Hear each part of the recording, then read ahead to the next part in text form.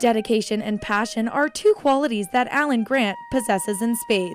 He and his wife Janice have lived in this downtown Kingston home for 30 years. A graduate of Queen's University, Grant fell in love with Kingston decades ago and quickly became involved with organizations throughout the community. Amongst them, the Museum of Healthcare, the Marine Museum, Hospice Kingston, the Kingston Symphony, Kingston General Hospital. And one he is most proud of is volunteering as the chair of the Healthcare Museum, which is home to over 35,000 artifacts. It is the only institution in Canada whose sole goal is to preserve the legacy of health and health care. He really believes in the mission of our Museum of Healthcare and its importance as a national treasure. Grant also played a role in developing a palliative care program in the community. Years ago, Hospice Kingston, an organization supporting people living with life-limiting illnesses, was going through a difficult time. We needed to expand and to go back to having a real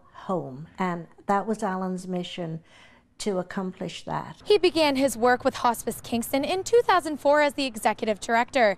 By 2006, he became chairman of the board, retiring his position in 2012. Got the organization back on track again, and now I'm very, very pleased to say that it is thriving. Members of Hospice Kingston say that he has changed the fate of the organization. We would not be where we are today without Alan. Because of his years of work with not-for-profit organizations, the City of Kingston awarded Grant the Distinguished Citizen Award in 2007. Grant is slowly passing on his responsibilities to other capable volunteers so he may retire with his wife.